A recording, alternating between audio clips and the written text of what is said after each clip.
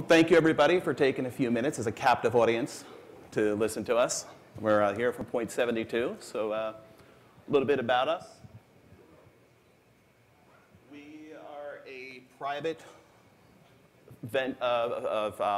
investment company. We manage the assets of our founder, Steve Cohen, who has about $11 billion in assets under management, his money. Our primary offices are located in Stamford, with offices in London, Hong Kong, Tokyo, New York, and Singapore. We have about 1,000 employees across the globe. So our mission is to be the industry's premier asset management firm. We want to deliver superior risk-adjusted returns and adhere to the highest ethical standards. I want to talk a little bit about some of our values, because our values actually drive how we do everything across the business, whether it's technology, accounting, the way we trade, everything we do. So ethics and integrity are forefront for us. Firm first, we want to make sure that we succeed together. So what we deliver in IT and in development needs to make sure that the firm comes first. We want to be innovative. We want to strive for excellence. We're not satisfied with the status quo. We want to constantly try to make things better. As a company, we work hard to work together, and we listen to our peers. We listen to the business, and everything we do is driven to meet the business requirements in order to deliver the experience that they're expecting and the service levels that they need. And the last item, which is important to me, is that we're very community focused. So we actively participate in things in our community, whether that's technology or the communities we live in. So just by a quick introduction, my name is Billy Shaw. I'm the Director of Systems Engineering. I have a long career with Unix and Linux, starting in the Navy as a spook, as a CT. Worked in San Francisco for a company called Organic, which, if anyone's heard of the Apache web server, kind of came out of us there back in the 90s. Worked for Chase Bank for a while, and I've been with Point72 since 2004. My name is Daniel Foley. I work at, I'm a systems engineer for Agio. I've been working with Linux and Unix for 7-8 years now. I have been working at Agio since 2013 on the Linux support implementation team, doing deployments and designing infrastructure and support as well for our client environments. Since March of 2016, I have been a dedicated resource for the Point72 Linux engineering team, specifically also working on the OpenShift enterprise deployment. So how do we get started with OpenShift? Last February, I was asked to be part of our technology steering committee, and we started discussing how we're going to change our trade aggregation and processing platform. And through that planning, we came up with a series of principles to guide us on our journey towards microservices. So we wanted to be open source first, cloud first. We wanted reactive design, CI/CD, elastic scale. Resiliency is always important to us. We always have to be up. We want everything to be secure, streaming, and distributed. And we want to build big things from small things, right? We want to have test-driven development, moving code. We'll talk about each of these and what they mean to us here. So we want to use open source tools wherever possible. That's a shift from where we had been in the past. And as part of our community, we're making it a practice to also start contributing back to the open source projects that we use to run our business. Cloud first, we want to always look to the cloud for our platform, for our scale, for our elasticity. And we want to be reactive, right? So we want to use asynchronous messaging. We want to be able to have components that have loose coupling, that we can replace things in and out of our infrastructure, our microservices, and not have a huge chain of dependencies across them. CI/CD processes are key. I'll talk a little bit more about that, but our principle there is to automate whenever possible. So elastic scale, that's where the cloud piece comes in. We want to be able to grow and shrink based on our trade volume, based on things that are going on in the market, news that may be coming out, and be able to really not only manage our costs, but be able to continue our SLAs as quickly as possible when there's an event that causes the spikes. Resiliency is pretty obvious. We've set up SLAs. We want to stay within them, especially as the workload increases. And we want to be decoupled, very similar to being able to keep things reactive. We want to be able to swap technology in and out. Today, we may be using one technology for streaming, and tomorrow we may want to be able to use another. We want to be able to bring those in and out, test them, and bring them in with a full automation stack. And we want it to be secure. It's not optional for us. It's important to us. And we apply it to every layer of our CI/CD stack. Talk about streaming. So we do a lot of processing through our analysis and our experience. It's a lot easier to treat a batch as a stream than it is to treat a stream as a batch. So that's part of our processing technique. We want everything to be distributed.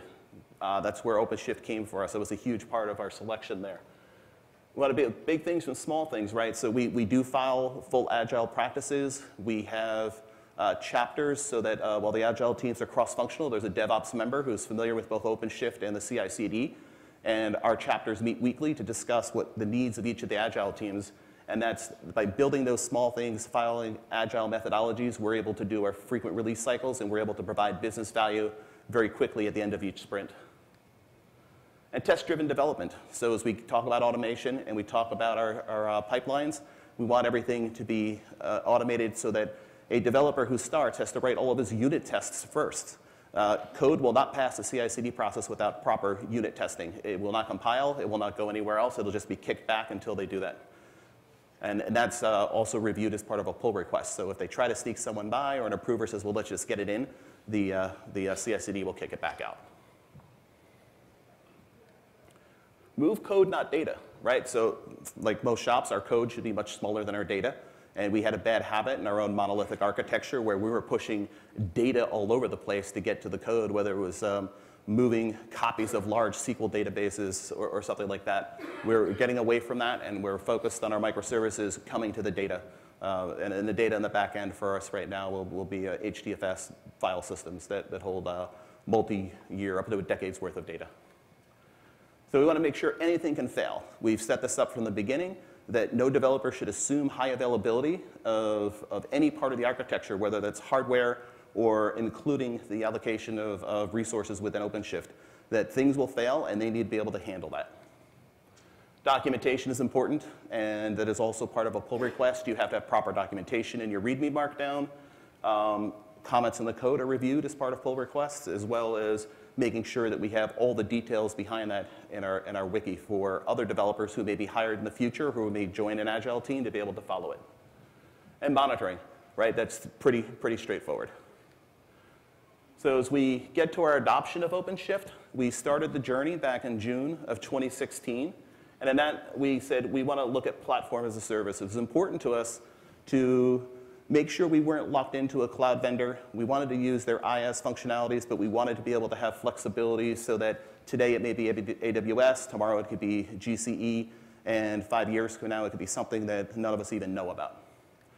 So as we kicked off our POC, we started looking first at the different opportunities in the PaaS layer.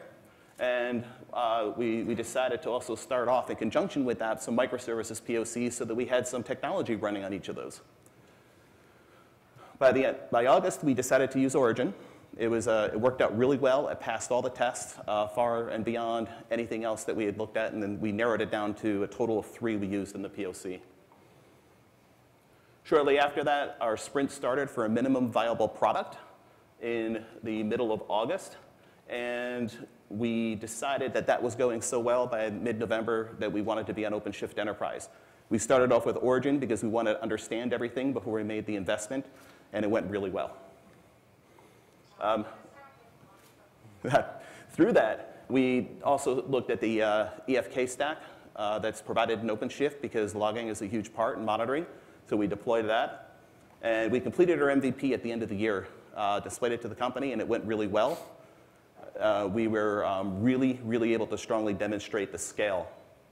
I think with a processing 2 years worth of trades, and we do massive volumes of trades, millions and millions per day, we were able to aggregate, I think, 800 million trades in a few hours with 3 pods. And as we scaled up and up, by the time we got to 50 pods, it was almost linear. We were able to do the 800 million trades in 40 minutes.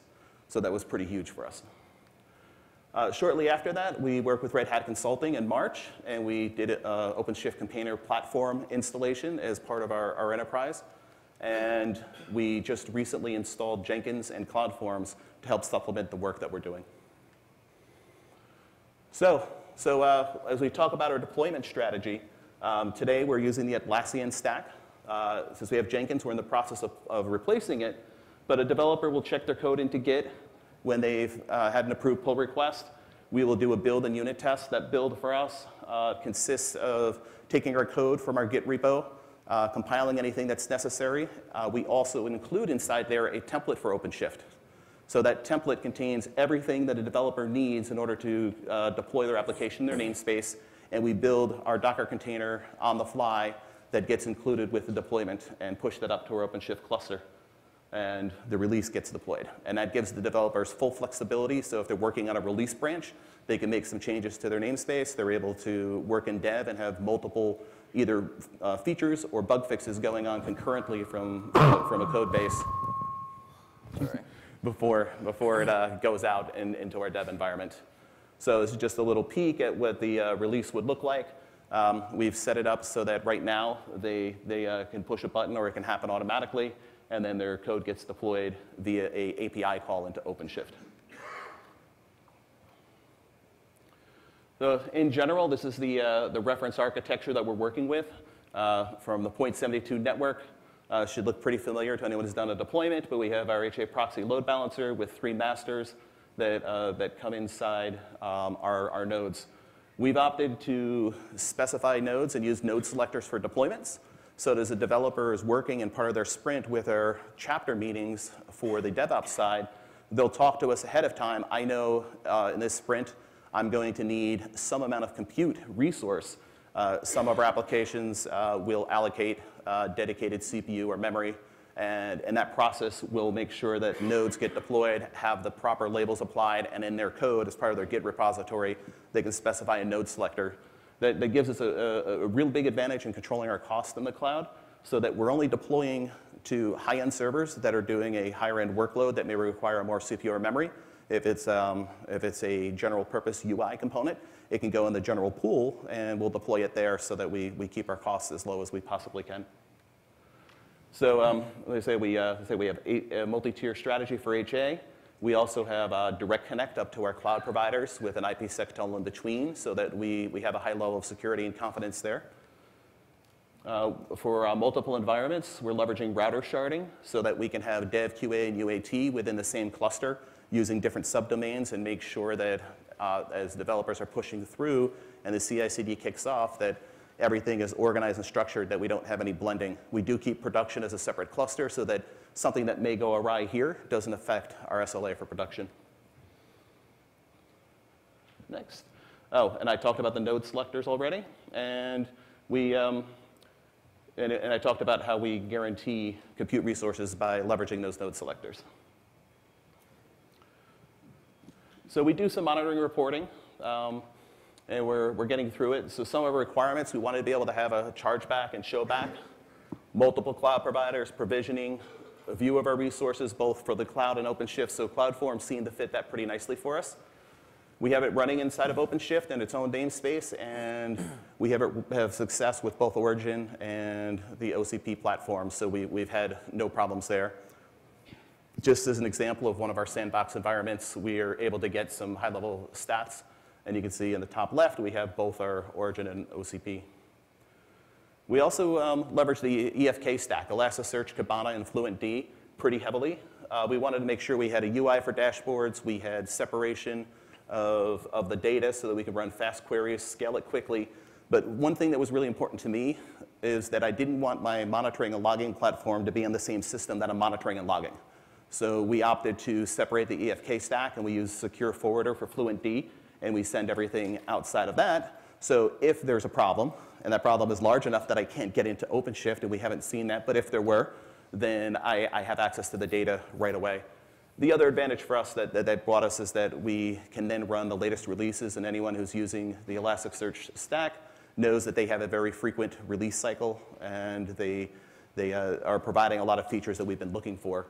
The last thing from our developers was the ability to leverage different plugins, either in Elasticsearch, FluentD, or Kibana. And we faced the challenges that as the new container image that was coming from Red Hat and OpenShift would update and overwrite some of our customization. So that proved out really well for us and gave us exactly what we were looking for. So this is an overview of what we have set up. So we have a FluentD daemon set, leverage the secure forwarder to a FluentD server, that also is running our Kibana interface with Elasticsearch 5.3. And then this little dashboard in the end is one that I contrived with a ton of errors, but just to show a dashboard in Kibana in terms of the number of, what do we have? Some of our stats that were skipped, CPU failed errors, so we were messing around and taking things down to create a dashboard that's interesting. Otherwise, it really doesn't show us very much. So Prometheus, which was mentioned earlier, was also important to us in our stack. We looked around at some commercial products, and we, of course, open sourced first, and found that Prometheus met our needs quite well. It does a good job of scraping the data, gives us a nice live feed for a RESTful API. As we get into Jenkins, we can pull metrics in from Jenkins as well. So we decided to do that. It's in a custom container that we created for OpenShift. And we don't expose Prometheus data to any of the users. We only give them access via Grafana. So you can see it's our container, and those are some of the container information that we're scraping back from Prometheus. So Grafana, I'll let you talk about a little bit about Grafana. You worked on that? Sure. So Grafana, we had similar requirements in regards to it needed to be open source. We needed it to handle multiple data feeds for different applications.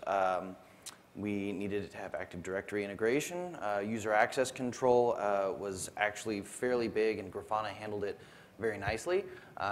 There's a bunch, you create different organizations, different levels of access control, which was nice. The ability to export graphs and data, and the ability to create custom views and dashboards. Grafana is as well deployed in a custom container. And for access to the data feeds and to keep Prometheus inaccessible, we removed the Prometheus route and used internal DNS name, listed there. And in Grafana, we used multiple data feeds and are able to control user access, create custom dashboards, queries, and export data for analysis.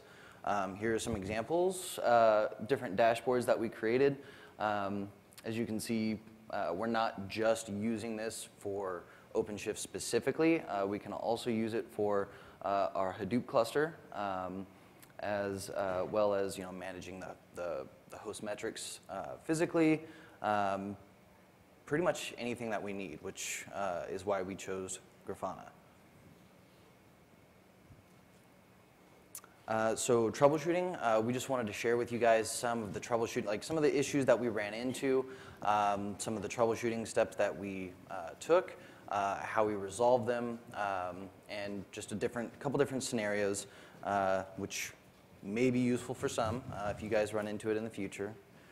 Let's see, we use node selectors as part of our deployments. We've had to change the cloud instance type to match the business workloads used by OpenShift. We found there are times where node labels were no longer applied after the instance type was changed.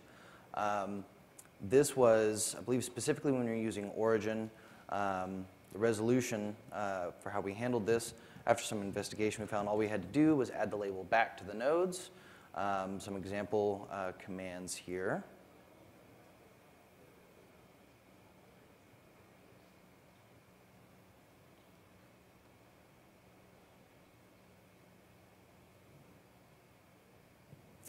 Oh, yeah, sure. So one of the key things managing the team that I'm responsible for, of course, is cost. So we've made it a point to turn off our dev and POC environments through the process so that we would be able to save money, right? Because through those, we're running on hourly instances. So as part of that, this is just a simple thing where we wrote some jobs that would run through the Amazon or Google APIs and shut everything down on schedule, bring it up on schedule. It was flexible and adjustable.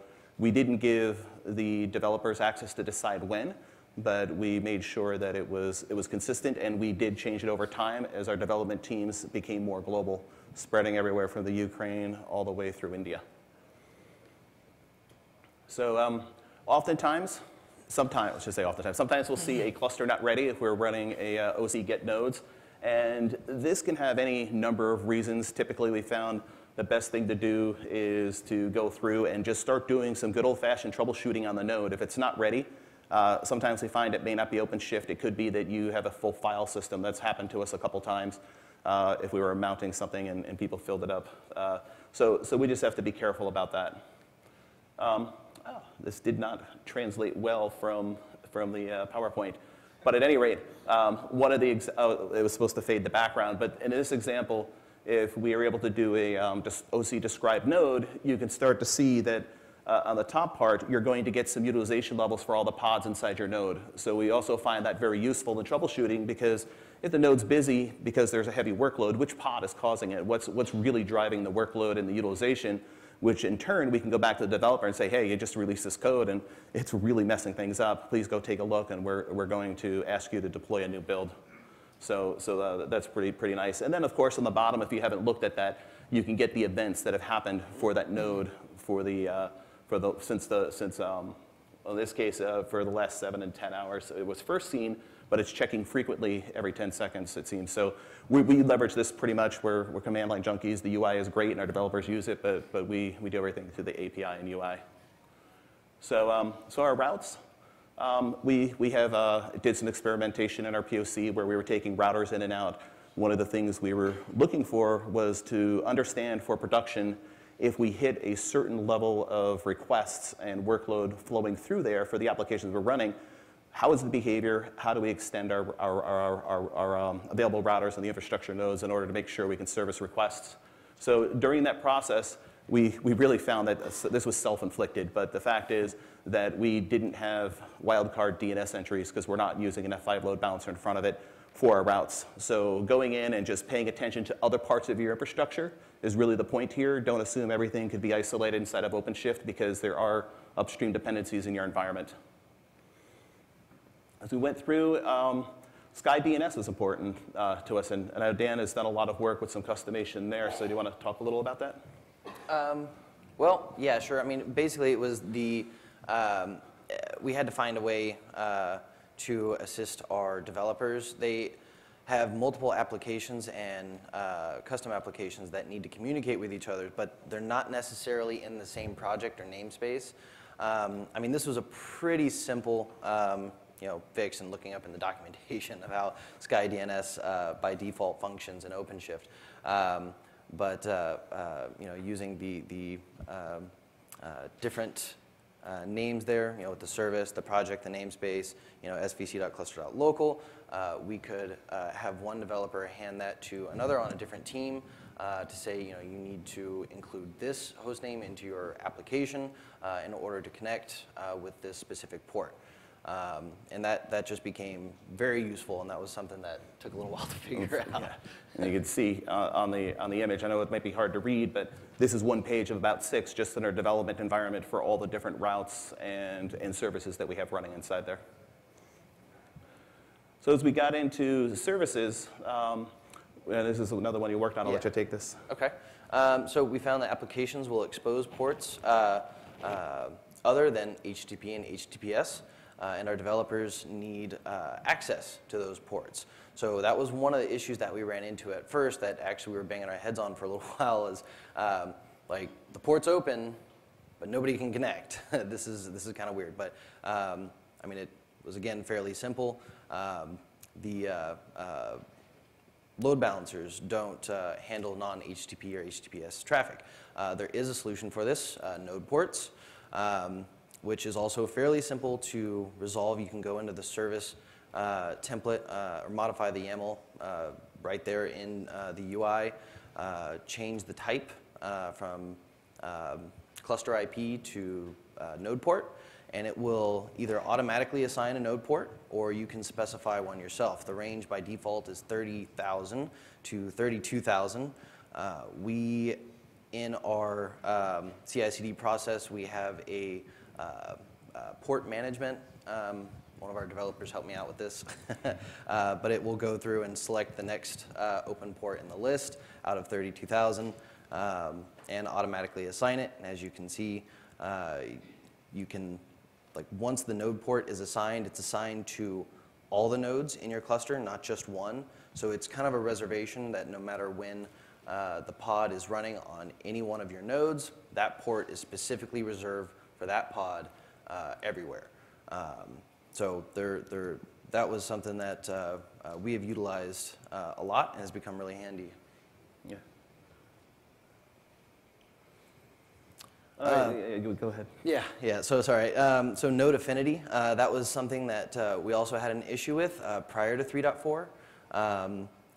And node anti-affinity was we wanted to ensure specific applications and pods were running all on different nodes, right? In case one of the nodes goes down, we are 100% certain that this application is running on a different node. Well, prior to if I can add to that too, is we were shutting things down every day and bringing it up. As the cluster would come up, if a node came up and it was the selector matched, OpenShift would try to deploy everything there because it saw it first, and we would be able to go back and rebalance using this technique as well. Right, exactly. And so that was an issue. 3.4 has included the node anti-affinity, which has solved our problem. But as you can see, one workaround that we used was just multiple labels. It's a label, and it's like a secondary group label. So you have your type, which is, in this case, ARC messaging, and then a secondary group, which was ARC messaging-3. So the way that in the example here, say we have 3 pods that we want to ensure is running on our high compute nodes. And they have to be evenly distributed. To do this, you have 3 or 6 nodes specifically, and then you will have one, all the nodes are labeled with compute, and then you'll have your subgroup. 2 of the nodes are group 1, group 2, group 3, and then you just ensure that your application is labeled appropriately to a specific group. So they are evenly distributed. So one of the things that we also run into, which I'm sure everybody has, is troubleshooting networking issues. Things that we don't want to put out there in any of our containers or pods are tools that we don't need: ping and netcat, nmap, curl, et cetera. And we get a lot of requests for it. So we came up with some other techniques to use it. And one of them is a handy little device called dev-TCP. It allows us to open up a TCP connection to any host that resolves on any port that we want. So we use this very commonly for troubleshooting issues. We use it as a technique for monitoring things that may be going on in a container if we wanted to have it self-monitor. But as you see in the top left, just 3 lines in a bash script, and we're able to exec the device.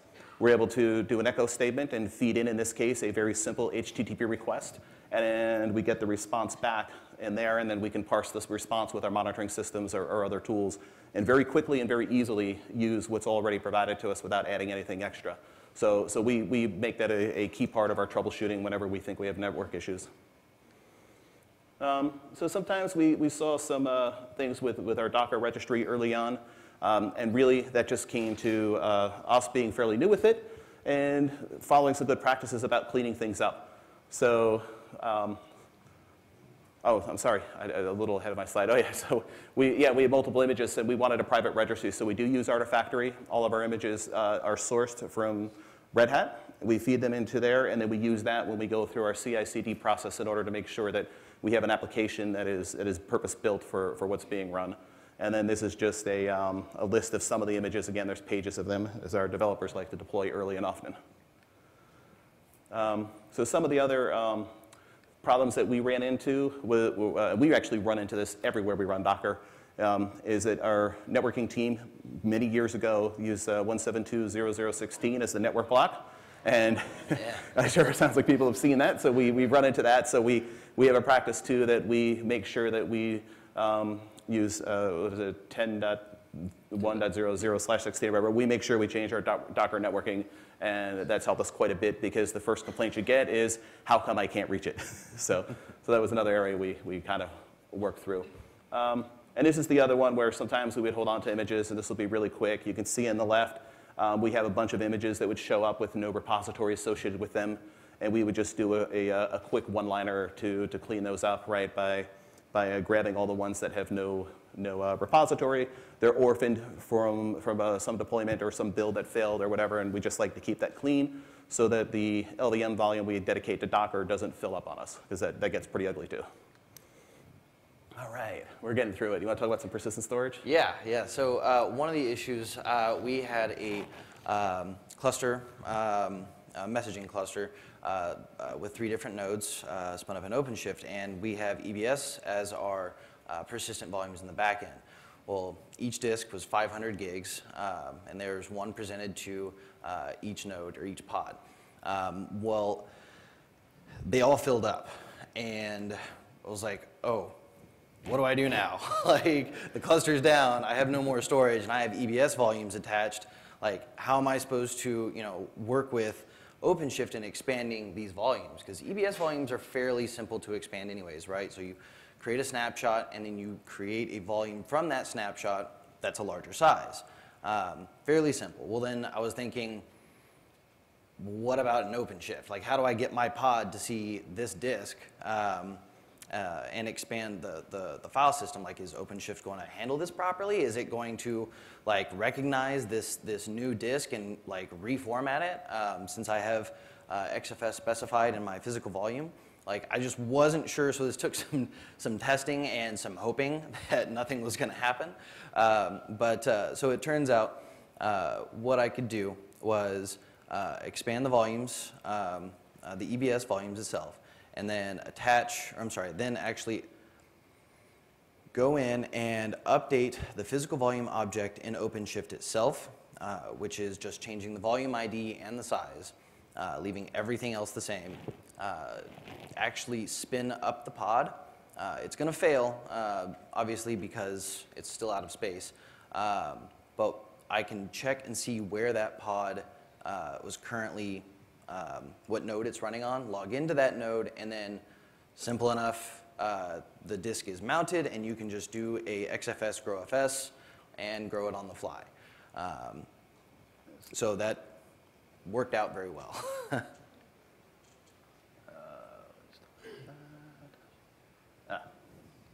Your right. API. And my wording here, I think I messed it up a little bit. But so again, in Origin specifically, prior to 3.4, we were having issues with the AWS storage classes.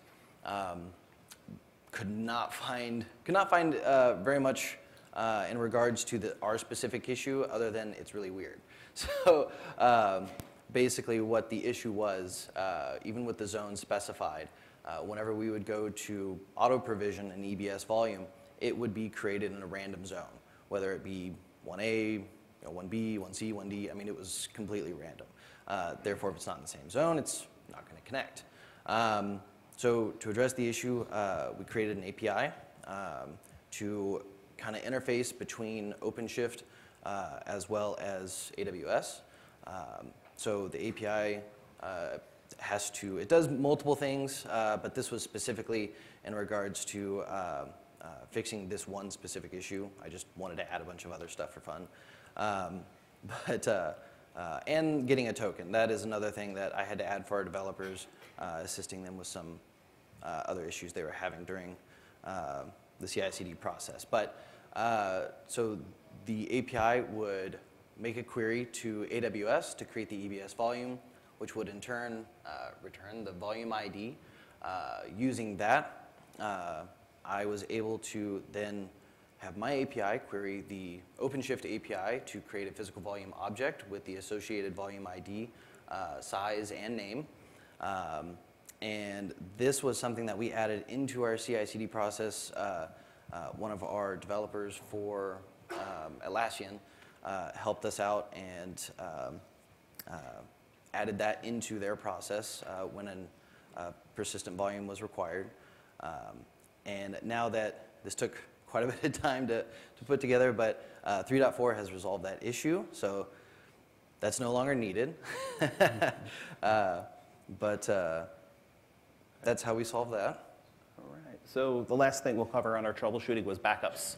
So critical to everything, in addition to managing the Linux team and responsible for our cloud, I also own backups, all the storage at the firm as well, so this is the forefront of my mind. So we came up with a simple technique where we want to back up our certs and any of our keys. We want to step through and make sure that we hit etcd and we hit any of the namespaces and deployments that we have. So to get there, right now, and all of this will run, it will drop to a directory. We check that into Git every day, and it gives us the ability to be able to restore from any tag or version that we have inside of Git. So we will do our etcd CTL backup. We will log in.